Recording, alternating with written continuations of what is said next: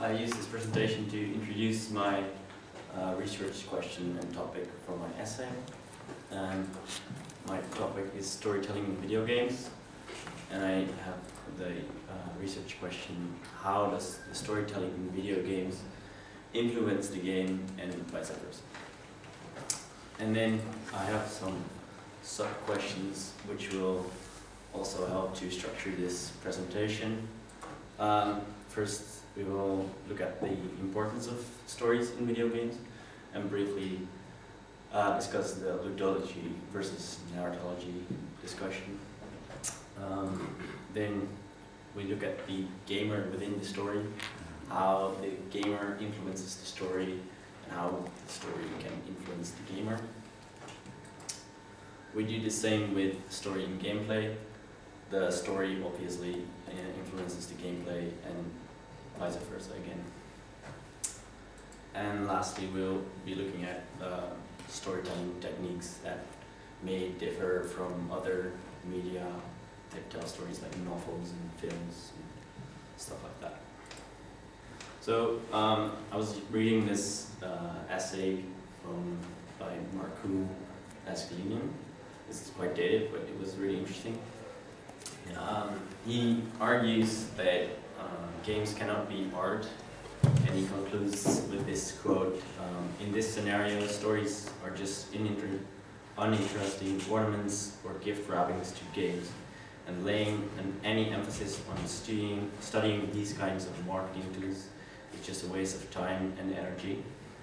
This is quite an ominous statement to start with your research about storytelling in video games, but I still think it's really interesting, so I just kept on going. And first, to tackle the ludology versus narratology discussion, I thought we should start with looking at what we're trying to describe, and I think it's important to define the words we use in this discussion, like narrative. I define narrative for now as a series of events, experience or the like, whether true or fictitious.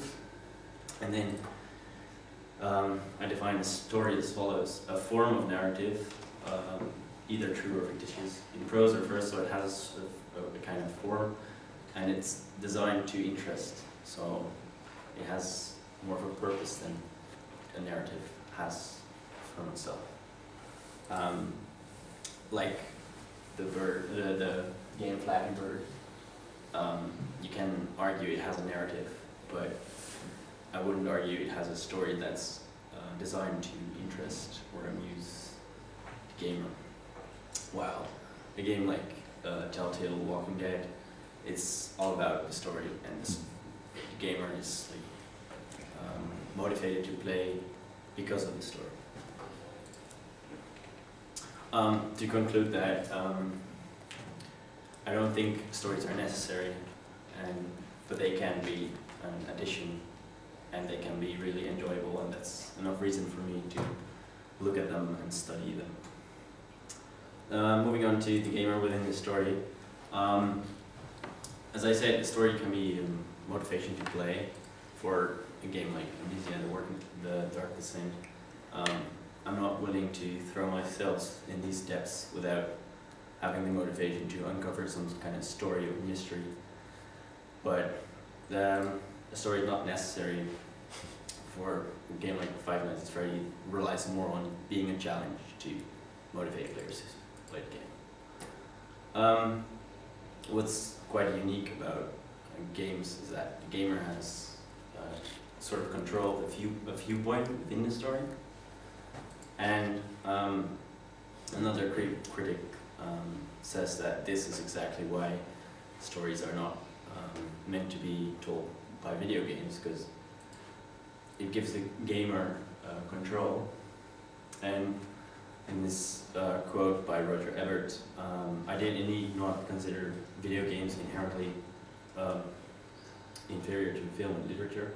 There is a structural reason for that. Video games, by their nature, require player choices, which is the opposite of the strategy of serious film and literature, which requires authorial control. So I kind of see the point he's getting at. As a gamer, you have an influence on the story, and therefore it's you make the story instead of the story being made for you. But I think there is authorial control in video games.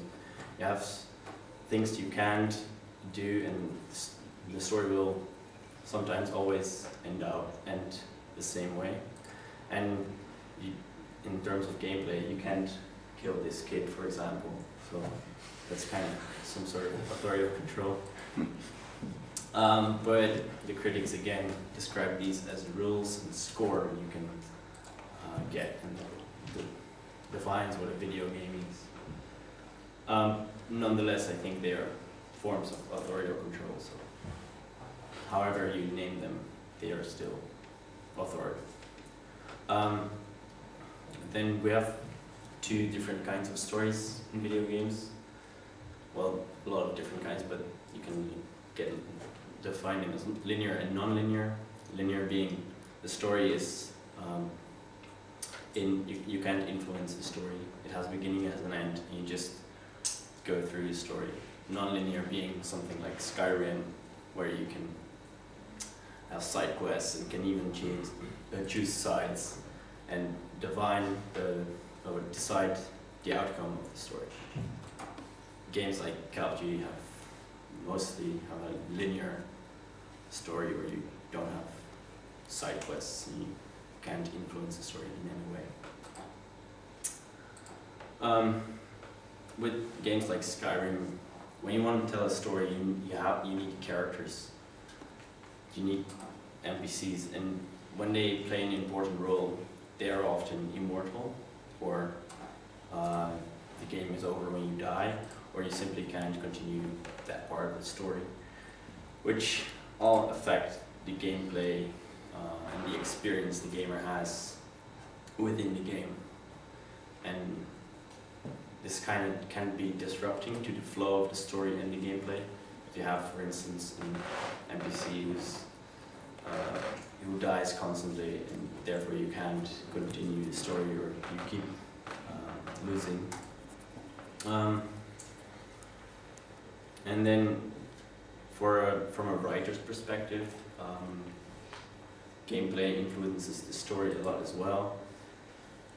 You have a lot of games where developers have certain aspects of gameplay they want to implement into the story, like a multiplayer, certain character moves that are typical to a certain video game, which will define in what way the story will go. And then what we see in the last decade a lot is sandbox games, where you have a lot of freedom, and this freedom again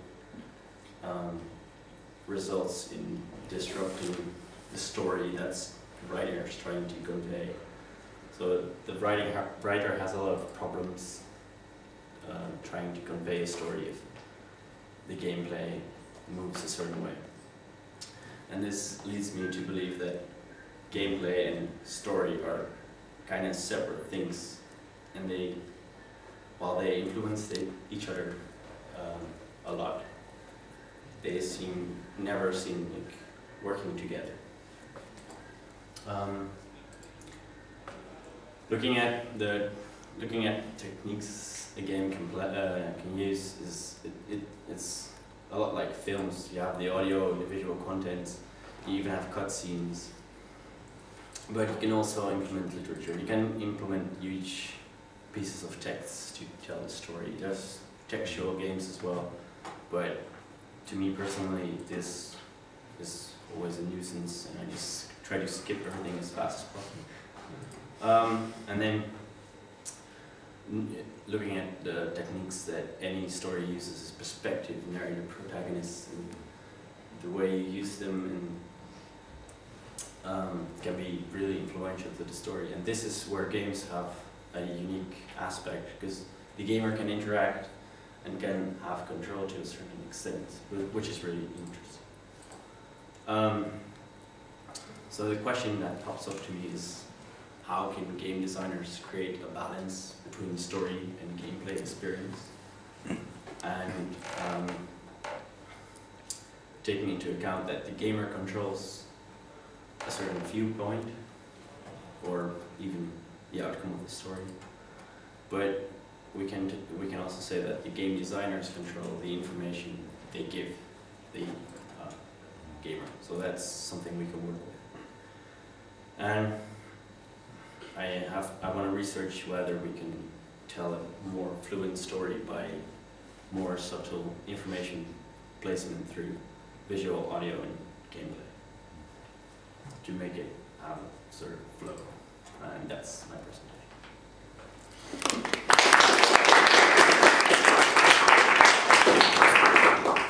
Thank you. And what you're speaking about here is very multimodal storytelling, isn't it?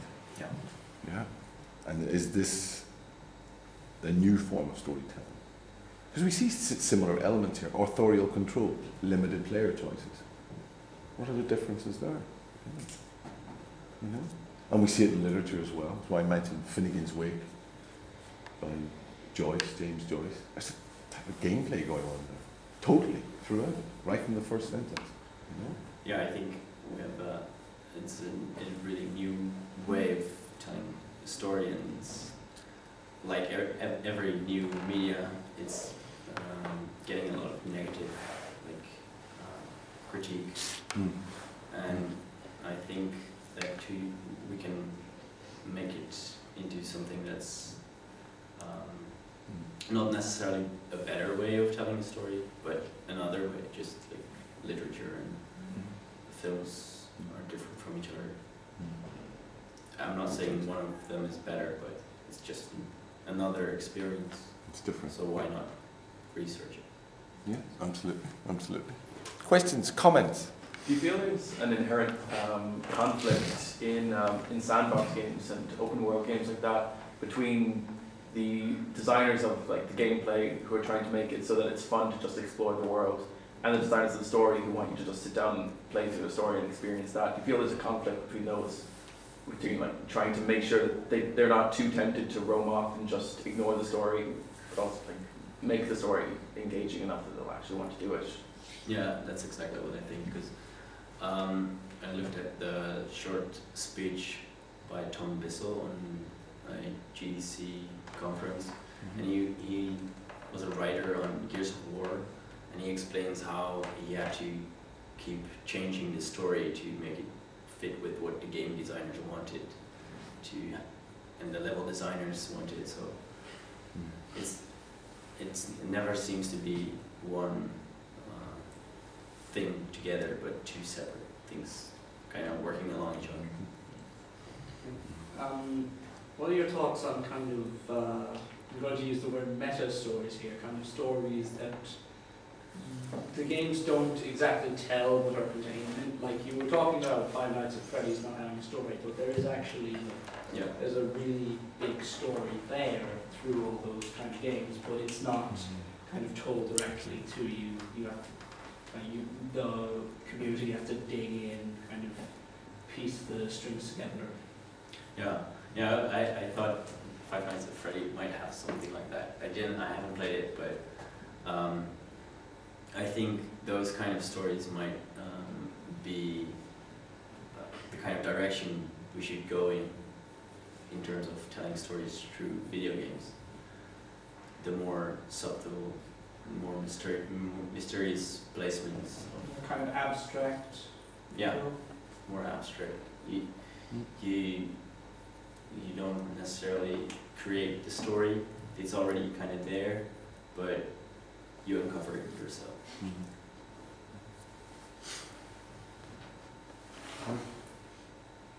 We'll let you go then. Thank you.